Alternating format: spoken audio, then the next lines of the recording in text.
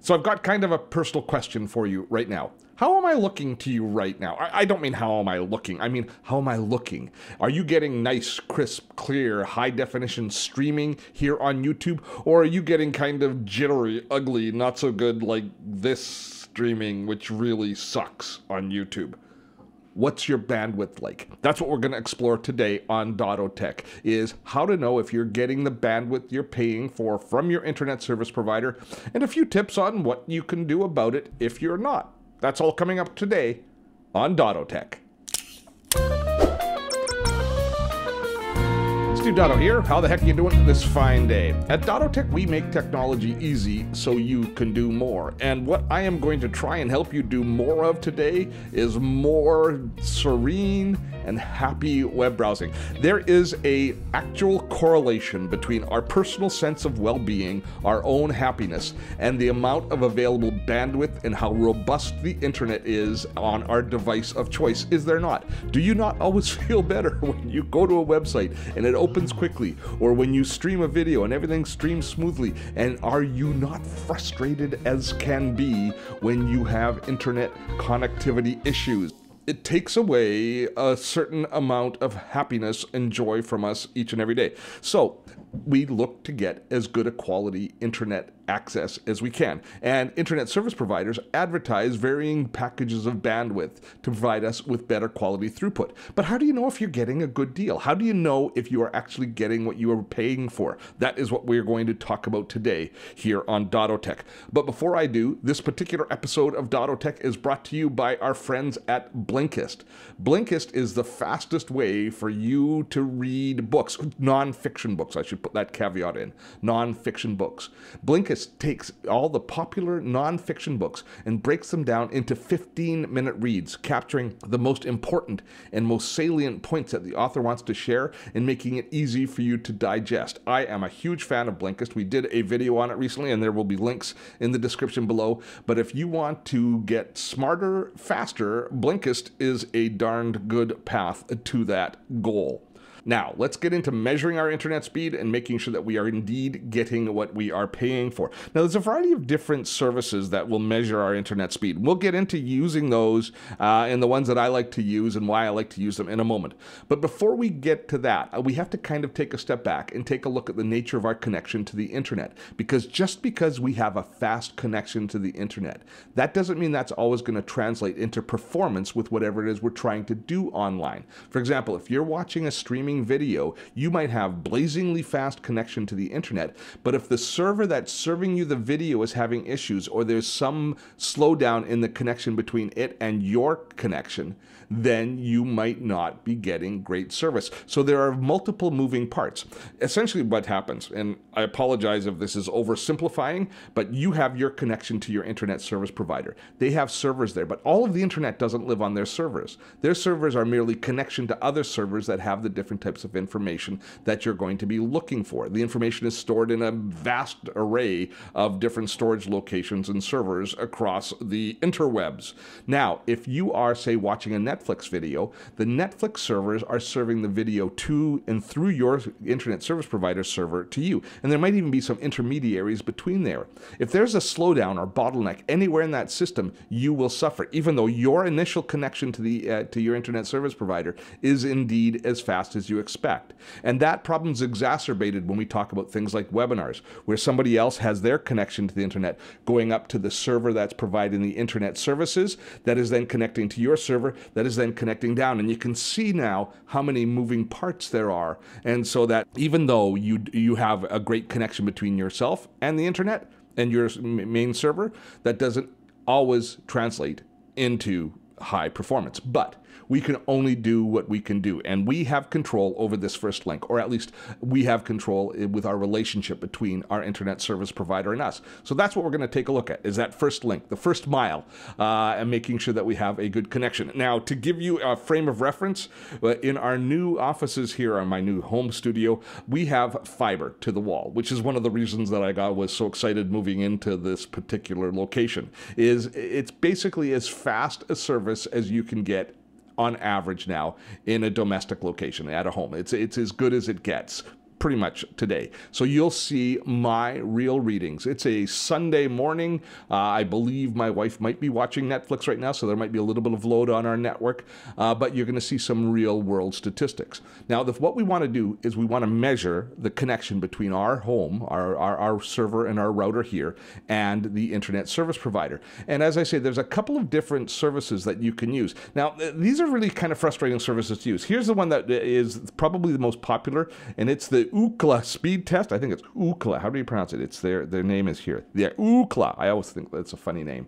But this is one of the most popular services online.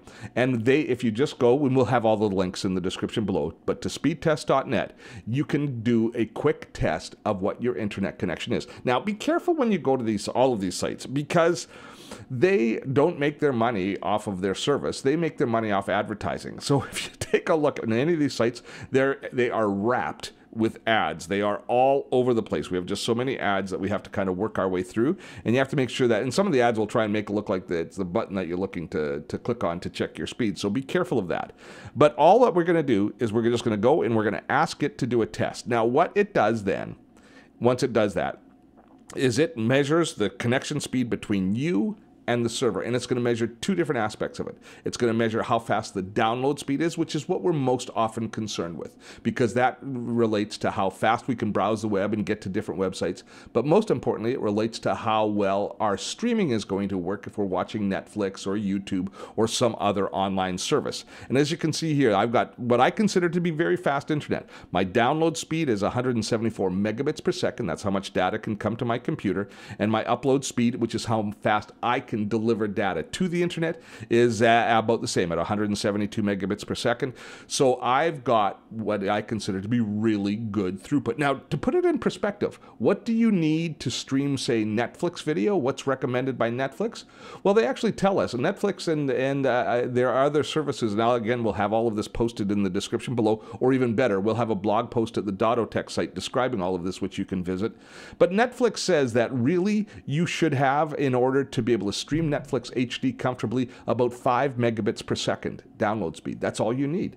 So we obviously are far in excess of that, so we can easily handle Netflix video with this connection, as we should be able to. But it's a lot less than you might think that you probably require as far as the actual technical bandwidth. Now, that doesn't mean we're going to get that because of all those other vagaries in place, but it gives you an idea. To give you some idea of some other services that you might be interested in, if you are streaming video to the web, if you're live streaming, say, to Facebook Live, or you're hosting a webinar, typically speaking, the different services will tell you require between about 2 and 6 megabits per second to effectively deliver video content streaming and encoded from your computer and uploaded. And again, there are other variables included there, such as how fast your own computer can encode the video, etc., as you send it up. But that gives you an idea. And again, we will have all of these listed below.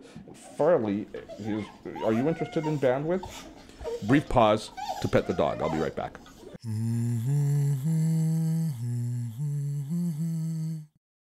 I'm back from dog petting.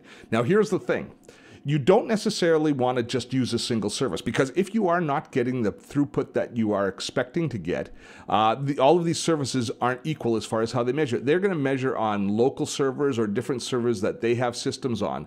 So you're only going to get a general idea of how good your internet speed is from any one of these services. So typically speaking, I like to test multiple ones. Now, another one that I think is really quite good is called the speed of .me, and we can do a test on it. And it's going to give us the same basic information laid out slightly differently. Again, a whole new collection of ads surrounding the screen, but we're going to be able to kind of do a reality check of what speed test told us now with speed of me. Now, speed of me always comes back with a much slower download speed than the others for me, and that's probably because of where its servers are located that it's testing. It's how long it takes the data to come from those servers. It's giving me the same or even a better upload speed, which is good, but the download speed now, it says, is only 43.9 megabits per second, which is far below what the speed test told me, but still well within the ranges of what I should expect in order to have good quality streaming service. But if I was to call my internet service provider and say, I'm only getting 43 megabits per second and I'm paying for 180 megabits per second, they would say to me, why don't you come to our server, our test site, and check it out. So each of you has an internet service provider and they have their own speed test tool. So you're going to want to go and test that. But here's the deal. Take a look. You see that logo? It's pretty much the same tool as the first one that I used as speed test. It's from Ookla. And so it's probably going to come back with very similar results.